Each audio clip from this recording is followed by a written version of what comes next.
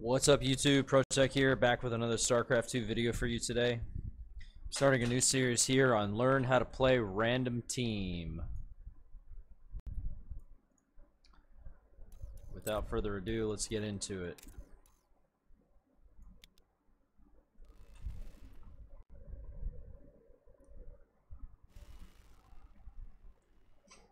So at the start of this game, I know that I'm playing against ZP. So I'm going to go for the supply depot at the front at 14 supply. And I'm going to go for the refinery at 15 supply.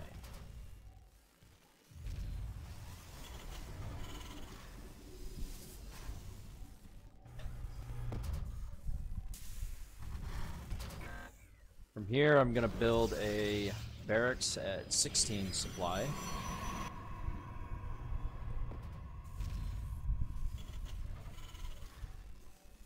I'm going to saturate my refinery, and I'm going to SCV up to 19.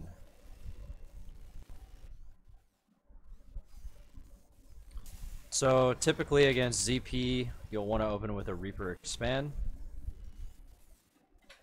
And there are a plethora of builds that you can do that are viable. But in this particular game, I have decided to go for the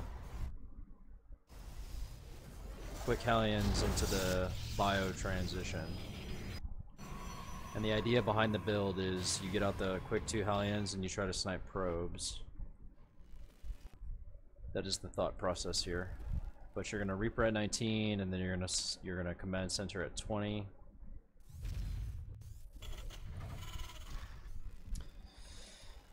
And you're going to send your Reaper across the map, you're going to scout around, you're going to try to get some damage in, and you're going to factory at 20 supply. From here, you're going to 21 refinery. You're going to reactor at 21, and you're going to rally your next supply depot to the ramp, which is at 22 supply. Now, because I know what the races are, I've already opted for my build even before I've scattered anything, because I know it's viable and I know it works. But from here, I'm just kind of scouting around, trying to get some damage in, checking the tech. I see a Twilight Council. I see my teammates sending 2 adepts across the map, and so I should, in theory, be able to get some damage in with my Hellions.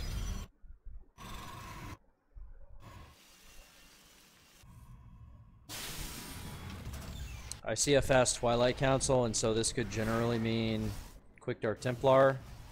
Usually it means Quick Dark Templar if the Protoss player has built 1 gateway, but it doesn't necessarily mean that.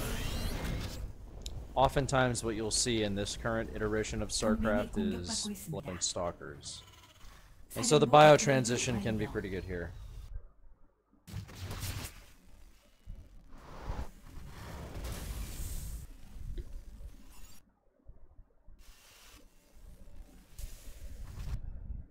So here I'm just trying to pick off workers.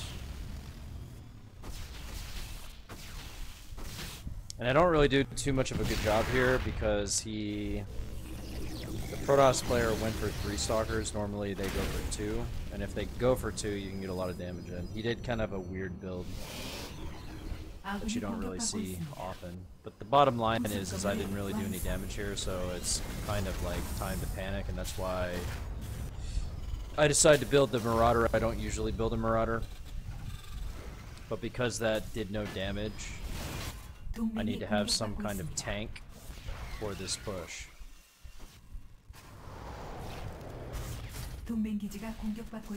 You almost always see this speedling attack.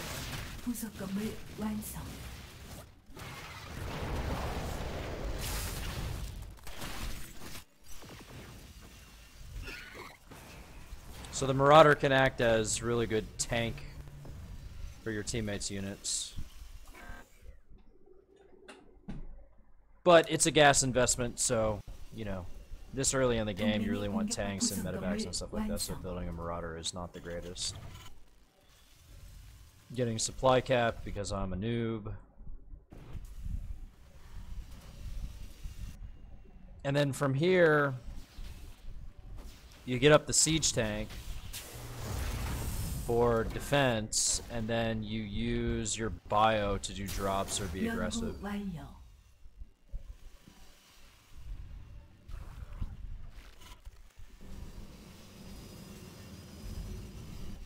And had I done a little better with the Hellion aggression, I would have made engineering bays a little faster.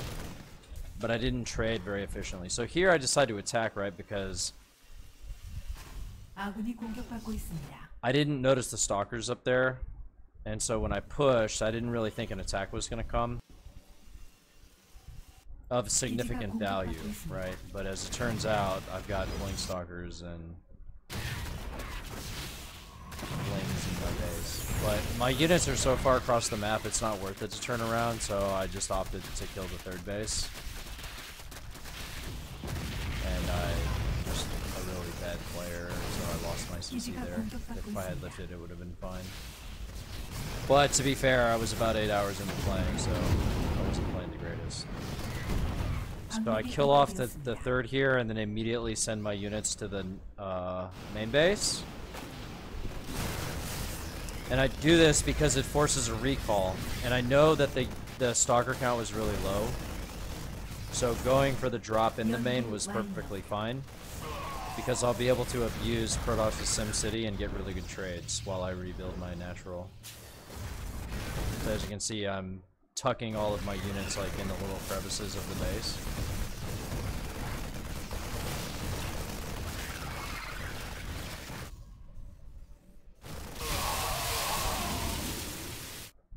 So that attack was wildly successful.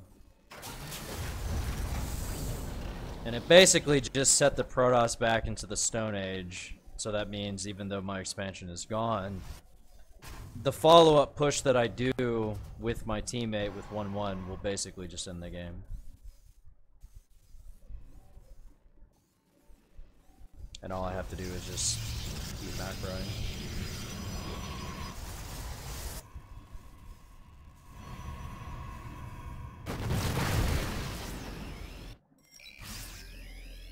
So I can see that my army and my teammates' army is really good. And I know that the Zerg player has invested a whole metric ass ton into Speedlings, and so this push that we do here should, in theory, win the game. Not to mention I wiped out a bunch of the Zerg's army when I did that drop, and I also killed a lot of the Protoss's workers and a lot of his army too. So this push should in theory end the game.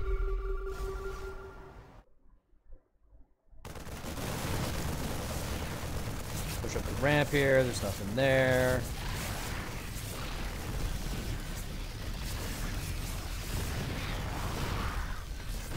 And that is game over. GG. So anyway, the series that I'm going to start doing here is going to be how to play random team, and basically all I'm going to be doing is I'm just going to be taking replays of games that I play and just kind of commentating the thought process throughout the course of the game. So if you guys like the concept of the videos, and if you like the content, do hit that thumbs up, and let me know in the comments what you think. Once again, thank you all for tuning in, and I will see you with the next video. Have a good day, boys. See you later.